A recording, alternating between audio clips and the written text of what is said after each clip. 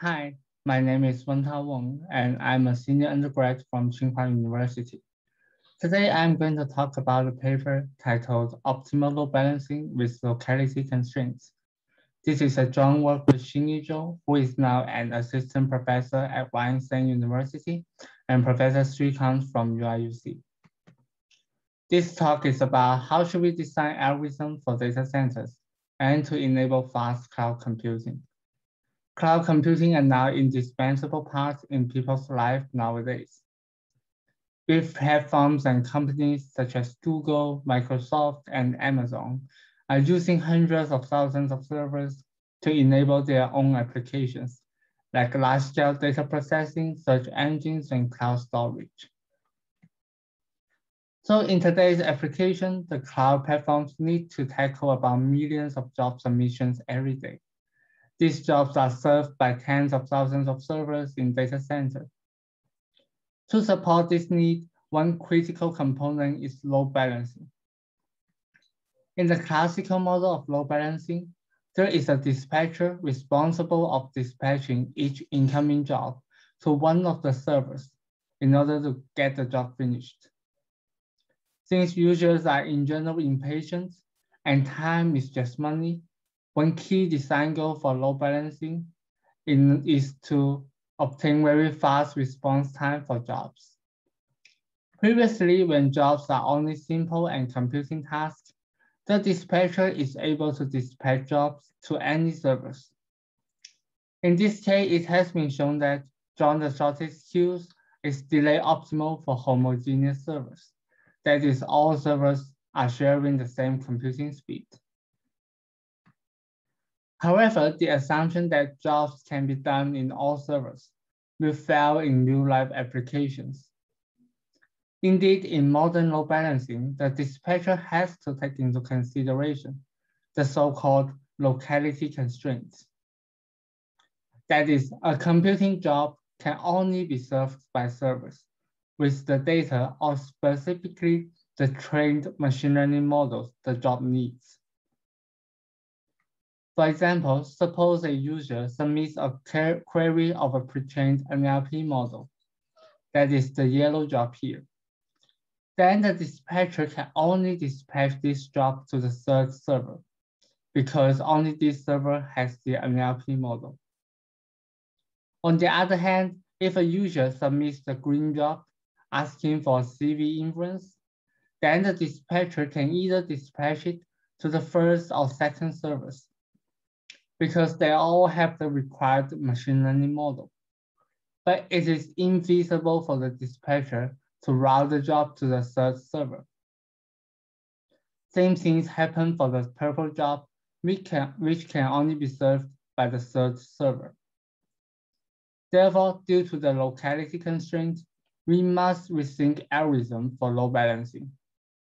And the design goal is always to obtain an optimality in mean response time for all jobs. To model the locality constraint, in this paper, we specifically consider a refined load balancing model called the bipartite load balancing. In this model, there is a bipartite graph with L left nodes and N right nodes. Left nodes in this graph represent different types of jobs, which will need different types of data. And right nodes in this graph represent different servers in the data centers. Jobs of different types will arrive into the system in independent person processes with possibly different arrival rates. For the servers, service time of jobs will follow exponential distributions, but may have different service rates decided by the server itself.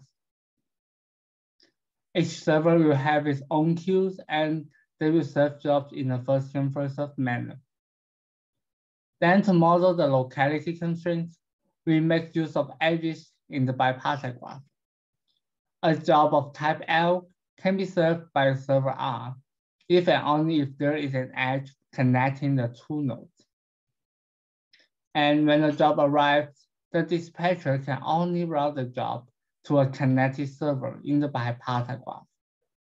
The goal is to design algorithm to dispatch incoming jobs to feasible servers so that the mean response time is minimized. We know that the design of optimal load balancing algorithms in the bipartite graph model indeed connect two relatively separate literatures.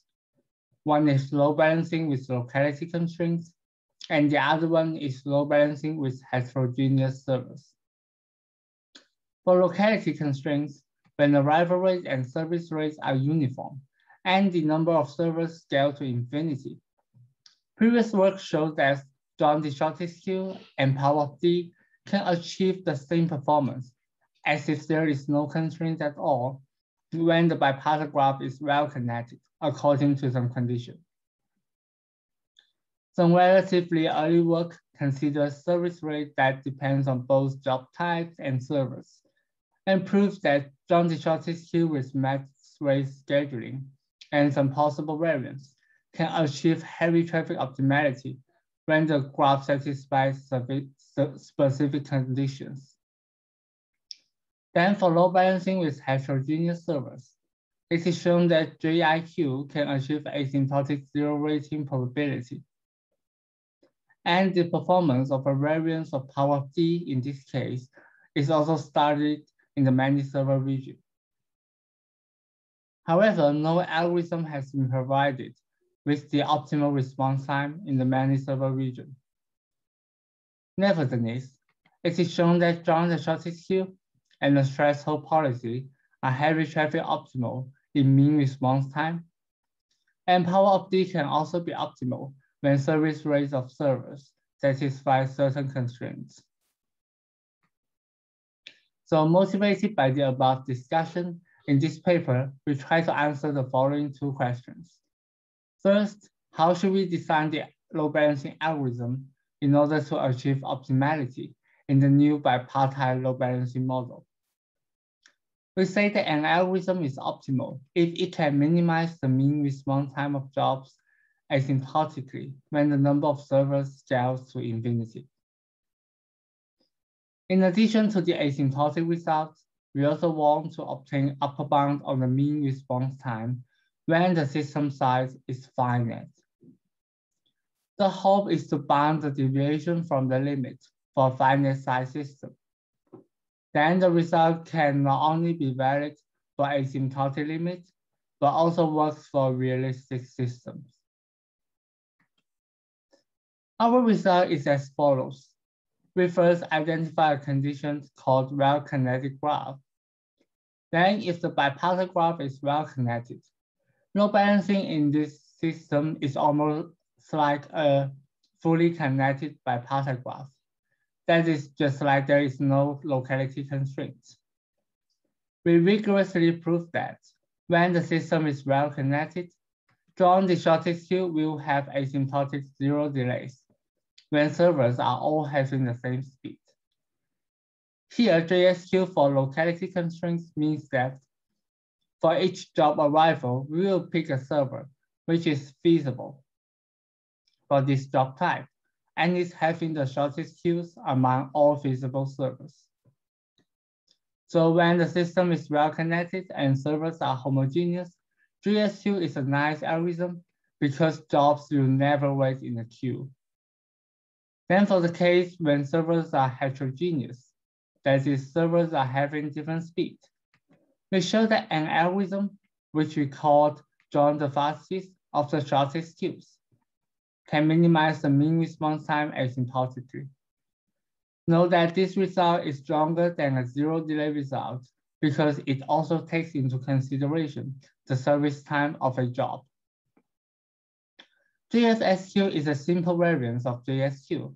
When there are multiple feasible servers with the same shortest queue length, JFSQ will break the tie by choosing the server with the fastest speed. Let us take a look at this example. Suppose there are two empty servers with service rates of 2 and 1. Then JFSQ will route jobs to the first one, and it is the optimal choice. But JSQ will think that the two servers are the same and may make a suboptimal selection by routing the job to the second server. Then in addition to the two asymptotic optimality results, we also provide a delay bound for GFSQ for finite size systems. Informally, the bound claims that for GFSQ, the mean response time is approximately equal to the lower bound of mean response time plus 1 over square root of n. So these are basically the three results covered in our paper. We can also take a look at the simulation results.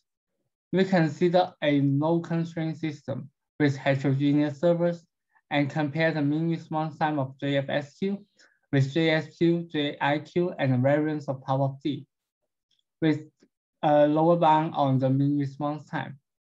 We also include the result of JFIQ, that is joint differential of the idle queue, as our results also applies to it. By varying the system load from 0.1 to 0.95, we can see JFSQ and JFIQ consistently outperform the other algorithms, with their mean response time very close to the lower bound. We can also notice that JSQ and JIQ indeed have a poor performance when the system is idle. This is because when many queues are empty, JSQ and JIQ simply choose servers blindly, and is bad for the mean response time. To formally introduce our results, let us make some assumptions of the model and have some simplification. First, let us restrict our scope to the case of homogeneous servers, and later we will extend the result to heterogeneous case.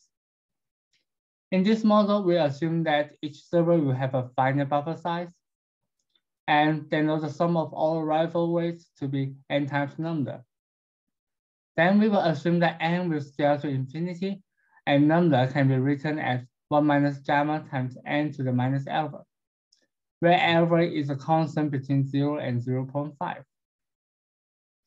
This traffic load regime can represent the classical many server regime and also the recently proposed sub-halving weight regime. Based on the above assumption, we can now present the well-connected condition and the final system found in an informal way.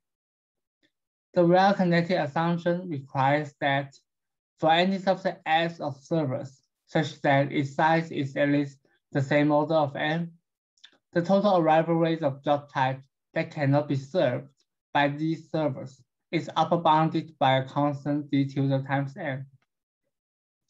It indeed means that for a sufficiently large subset of servers, almost all jobs arrivals can be served by these servers. Then it will seem like there are no locality constraints, and the graph looks like a fully connected graph. Then when the graph is well connected, we show that for any epsilon less than 1 minus lambda over 4, with the constant d tilde is small o of epsilon, then the total expected queuing length of all servers and the joint shortest queue is upper bounded by n times lambda plus epsilon plus big O of 1 over epsilon. Then by Little's law, the mean response time of this system is given by the total queue length over n times lambda. Therefore, the mean response time is upper bounded by 1 plus epsilon over lambda plus big O of 1 over n times lambda. We can take epsilon to be small O of 1, and thus as n goes to infinity, the mean response time will simply converge to 1. It then implies that joint shortest queue can have the property of zero weighting when the locality constraints satisfy the well-connected assumptions. But how strong is the requirement of well-connected bipartite graph? Indeed, we show that this requirement can be easily satisfied by a random bipartite graph. We show that if a node of L connects with a node J with probability given by this formula, then the assumption will hold with probability at least 1 minus 2 to the minus n.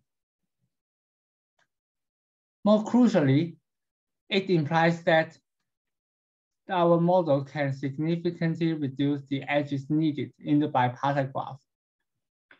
In the classical load balancing model, we require that the bipartite graph is fully connected. That is, if there are n job types and n servers, we will need n squared edges in the bipartite graph. If we see each edge as a copy of data, then we will need n squared copy of data to obtain a good performance. However, our random graph result shows that to maintain the property of a well-connected graph and to obtain good response time, we only need to keep n over 1 minus lambda times log 1 over 1 minus lambda copies of data. When the traffic load lambda is a constant, we only need O(n) copies of data, saving a lot of resources for the data centers. Then to prove our finite system result, we indeed extend previous analytical framework of classical load balancing. Particularly, our proof involves two steps. For the first step, we make use of the well-connected property and show that under this assumption, the load balancing algorithm can indeed pull all demands into a single stream. The intuition is that for drawing the shortest queue, when there is a feasible empty server, it will always route the job arrival to an empty server. Then when the well-connected assumption holds, a job arrival will have a high probability to find one feasible empty server. So it seems like there is just no constraint at all. And the bipartite load balancing model will look like the classical model. Then to show that JSQ can achieve optimal delay, we further show that it can lead to a phenomenon called resource pooling. That is, we are able to show rigorously that the system dynamic is approximately equal to an MN1 queue, where all servers are grouped into a big server of service rate n. Then the expected waiting time in this system is given by 1 over n times 1 minus lambda. And we can deduct that to show the optimal performance of JSQ in the original bipartite load balancing model. So after the homogeneous case, we can now extend the results for heterogeneous servers. As we previously mentioned, JSQ is not response time optimal. That is because when there are many idle servers, JSQ can only choose one randomly. But we show that JFSQ is optimal because it can break ties in favor of the fastest servers. And particularly, JFSQ doesn't need to know the service rate exactly because it only needs to compare the service speed of two servers. The key to prove our result is to show that JFSQ will only use fastest servers and will use minimum number of servers to satisfy the traffic demand. And thus it can achieve optimality in mean response time. Specifically, assume there are in total m types of servers with service rate mu(m). The m type of server is having n times alpha m servers.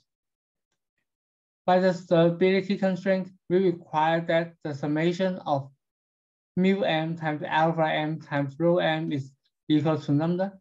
And here, rho m means the fraction of BC servers of type m.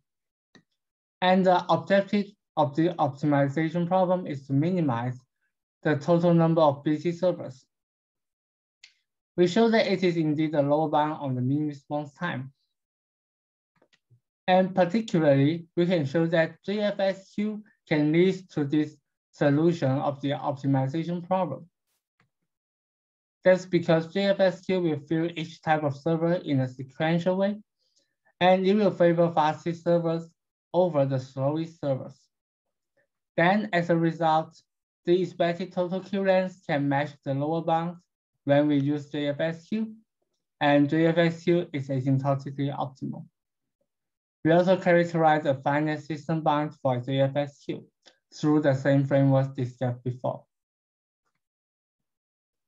To conclude this work, we introduced bipartite load balancing model to study locality constraints.